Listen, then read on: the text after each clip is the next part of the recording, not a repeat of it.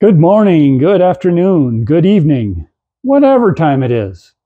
Curbmeister Klotz, back in the garage, working on my GT40 kit car. It's a race car replicas kit car. Today I have an unboxing and I have updates. So it's been about 3-4 weeks since I posted. I've been busy. One of the things I got done is I had a friend, my buddy Steve, made me some business cards and got me started on Instagram. So I'm Curbmeister Klotz on Instagram. Check it out. I'll just do I'll try to do something daily. And updates. I was in Minnesota for 10 days. I drove the vet. Big fun. It's a easy cruiser car on the highway. It's comfortable, good tunes. It loves the 93 octane in the low altitude. It's like a whole nother car in Minnesota. My brother and sister are in Minnesota. Hung out with those guys. And I went to the Back to the 50s car show. That's on the Minnesota State Fairgrounds. Huge car show, 12 to 13,000 cars. Big fun. Before that, not so fun. We had a huge rain. We had a tremendous amount of rain and hail. Turned the ground white, but it filled up one of the window wells in the back of the house, and the water came in between the glass. So that was a huge mess. I had to clean that up. And so that's why I haven't posted, but I did order a bunch of stuff and it's come in. So let's check it out.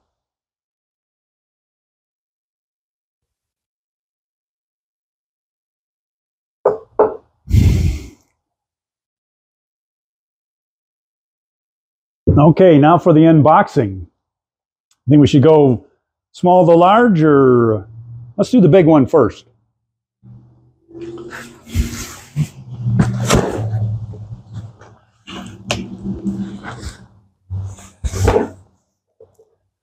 This box is from Spec, clutches and flywheels.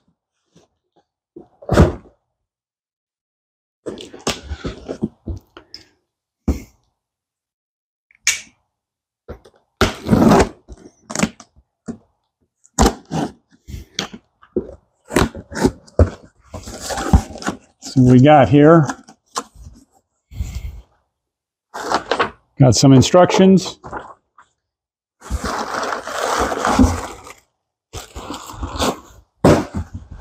Like it's well packed.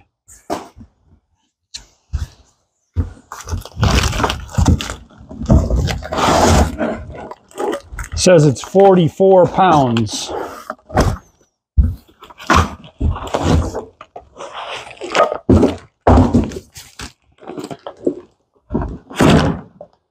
So I got their stage 3 plus kit, clutch, pressure plate, and disc.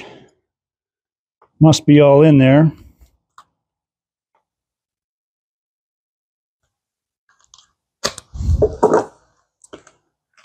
Let's see if I can get this apart.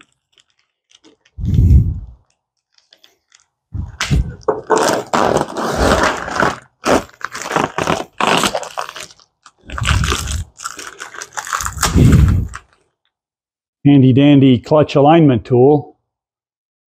I have a real one. I guess that would work.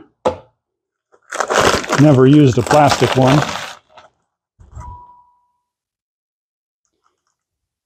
Well, I guess it's all bolted together. So there's a throwout bearing in there.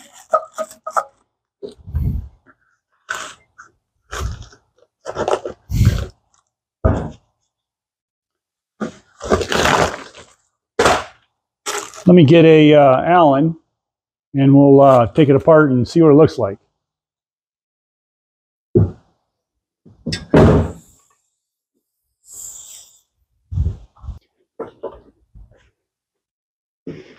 Okay, ready to zip off these fasteners, and we see what we got.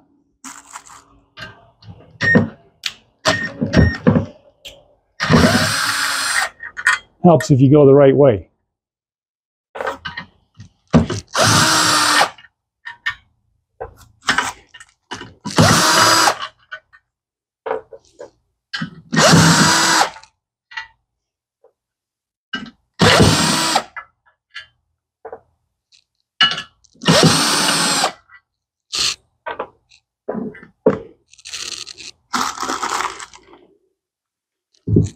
Oh, it's still on there.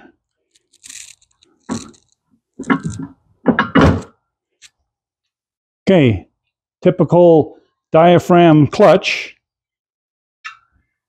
And this is the one rated at 640 foot-pounds of torque. So I should be good. Here's my special throwout bearing. So the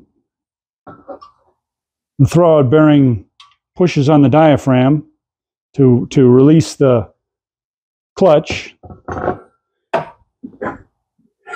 There's the disc. It's a special compound for the torque. And this is where that tool comes in handy. So with the tool, it goes through the spines and it picks up the pilot bearing. So I got this through Chavez Performance Engineering, and this is their proprietary flywheel that they had spec clutches make. So it's an aluminum, billet aluminum piece with a replaceable friction, probably iron or steel. And then there's the throwout or the pilot bearing is in there, whereas the Chevy has the pilot bearing in the end of the crankshaft right about here. So I needed that distance to be able to mount that transaxle to that engine. So 168 teeth should work with my starter, fit in there. And pretty cool that you can change this friction ring. It's dowel pinned, and it's a billet piece. Pretty cool. So, see what else we got here.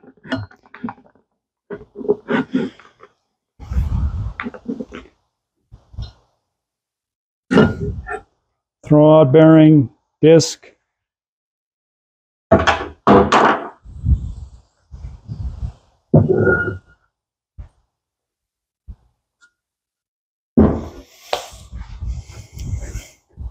All the fasteners.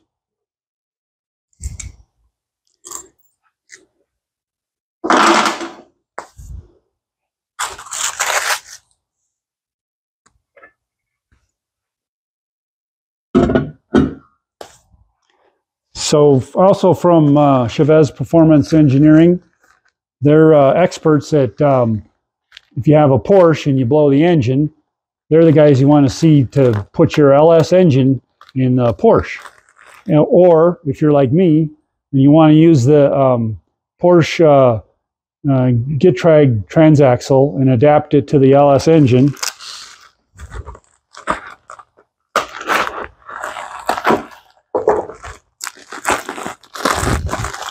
So they sent me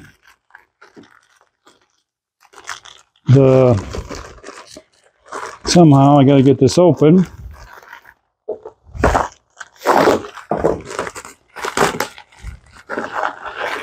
So I have an adapter line so I can run hook to the car and hook to the stock Porsche slave cylinder to push on that throwout bearing. And they sent me some ARP bolts to bolt the flywheel to the engine. So that's cool.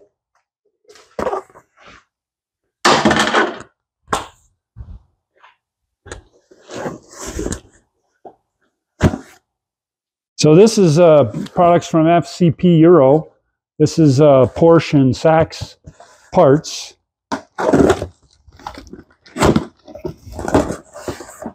I figured I'd go with the good stuff.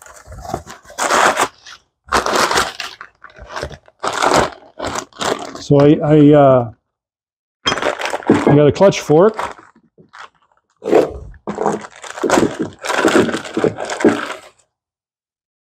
So this will pivot on something here, and the slave cylinder will push here, and that will pick up the throwout bearing to release the clutch. Since it's a Porsche slave cylinder, I got Porsche fluid. Sachs, they make the, I think this is the slave cylinder.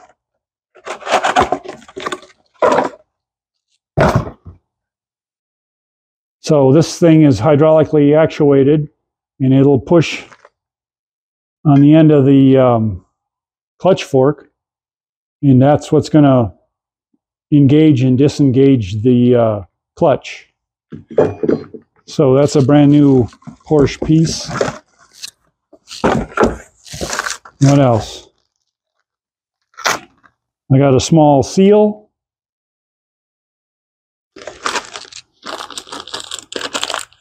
This is, I needed the pivot ball for the other end of the fork to pivot on. It wasn't in my transaxle, so that'll be something like that. A special spring, and I think that holds the throwout bearing on the fork. That gizmo, and some bolts to mount this slave cylinder.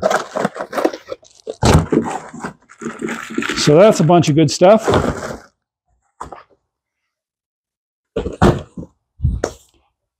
And I got some stuff from Amazon.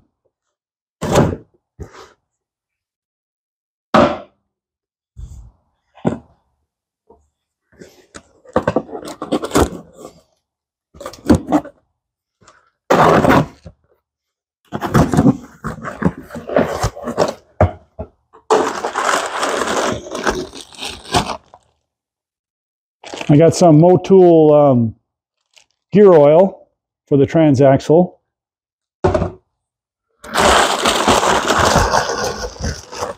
I got 6 quarts.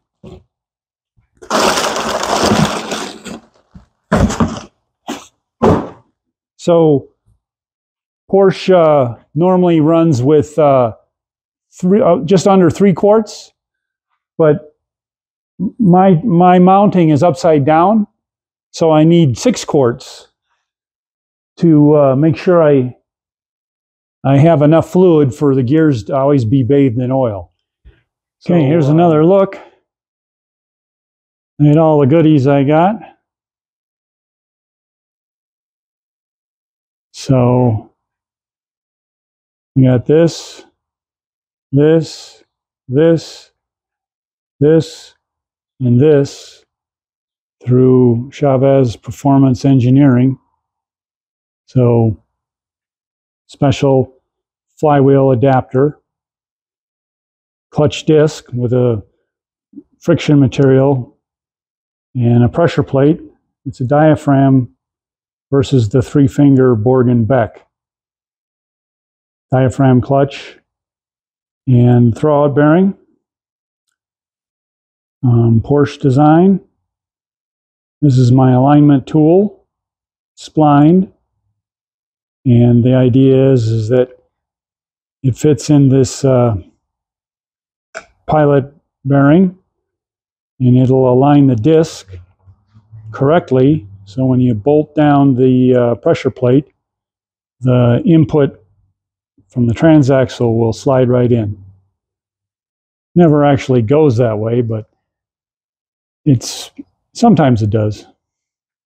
So I needed the clutch fork. This is in what would be called the bell housing part of the transaxle, and there's a little pivot ball there, and this is some sort of adapter for that. I don't really know. I ordered it anyway.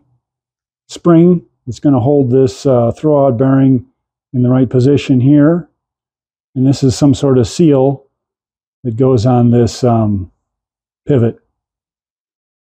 So slave cylinder and a special line that pairs with the slave cylinder and pairs with the car. This is Porsche specific. Looks like .34 brake fluid and Motul synthetic 75-90 gear oil. And so that's all the goodies. I better do a quick walk around. So the next video, you'll see me removing the transaxle. I want to leave the engine in the car. See if I can do it. I think I can. I made a lift setup so I can lift it out. The cherry picker, it's about 175 pounds. Still haven't actually cut the dry sump fuel tank or oil tank, and I have to build a box to weld onto the side here for the extra volume, because I'm going to lose some volume when I shorten this tank.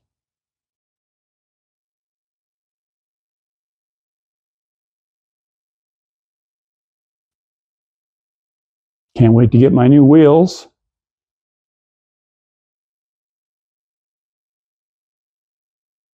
You see that chain and weights over there. This doesn't sit down very good.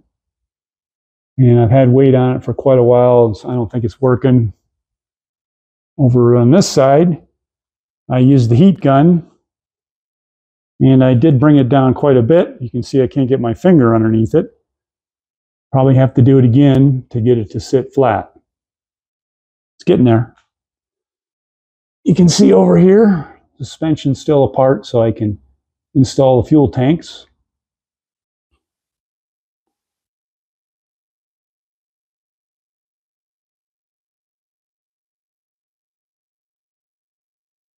And lastly, I think sometime this week I'm going to mount, I made a mount, fabricated it, and I replaced the aluminum angle that was here with a steel for strength, and it's going to clamp onto this aft end of the transaxle, so it can't move around. And the dash is sitting pretty over there. That'll be next video. That's all I got for today. Thanks for watching. Like and subscribe if you like the video. Leave me a comment or a question or any ideas. It's always good to hear. And as always, Curvemeister Klotz saying, keep the shiny side up and your nuts tight.